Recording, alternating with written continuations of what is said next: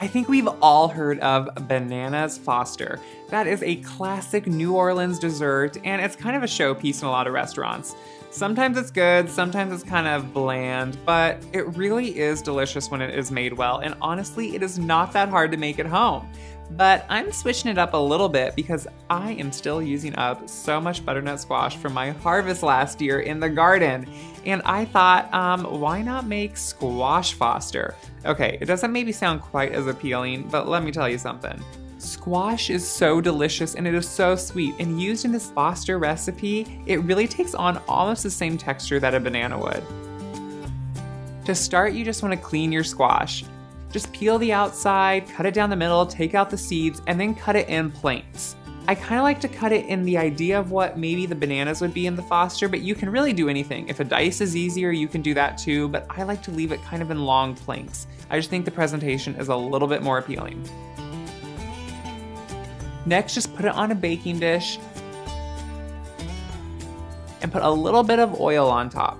This is just gonna help it not dry out in the oven. You do need to pre-bake this in the oven. Butternut squash is not exactly like bananas. It is not ready to eat right, fresh, and raw, as you know. So you do need to pre-roast it just to get it soft and tender, so it's about the consistency of a banana when you make this recipe. Put it into the oven to roast. And then after a while, you can just check it with a knife. Now, I like this to be kind of crisp, tender, and meet just slight resistance with the knife. Because with this, you don't want it to be completely mushy, you want it to hold together when you use it. Once it's ready, just pull it out of the oven, set it aside to cool, and then we can start making our amazing sauce. Now, this is all fairly a quick recipe, so you kind of want to have all the ingredients out, ready to go, and on your stove beside you.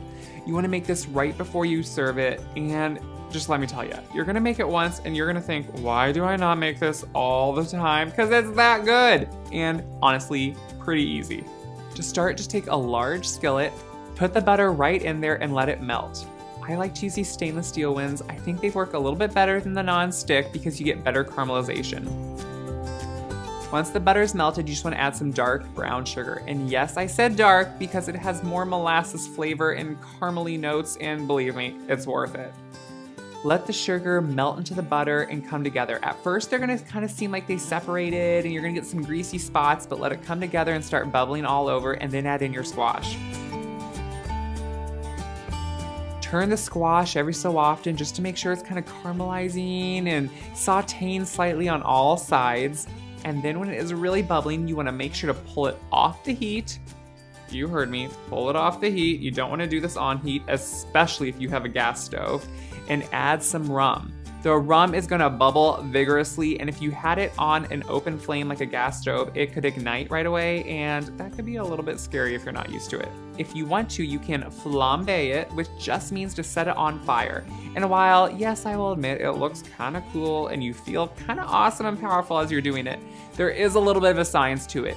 It actually burns off some of the alcohol and condenses the flavor into a stronger rum flavor. So it is not just for show, but it is always fun to impress the guests. Am I right? Light it on fire and let it burn off a little bit. Then place it right back on the heat, and you are just gonna cook that down into a delicious syrup. And don't worry, if you don't flambe it, it will still cook down, I promise. Once it is done, you can just remove it from the heat and add in a little bit of vanilla and just stir that in. It just really flavors it. And then just sprinkle on a little bit of cinnamon. The cinnamon is of course optional, but believe me, in this caramel and squash flavors, you want it. Stir that in and then you are ready to serve. You just need a big scoop of delicious vanilla ice cream and some of this squash Foster. Really, this should serve about 4, but it's so good, you may almost just think it serves 1. Because I usually start eating it right out of the pan. Place it right over top that ice cream, drizzle on the caramel sauce, maybe a little bit more cinnamon, and wow your guests. This is a great way to use squash, but even more so, it's a great reason if you need to buy some squash because it is that good. Who needs Bananas Foster when you have this squash Foster?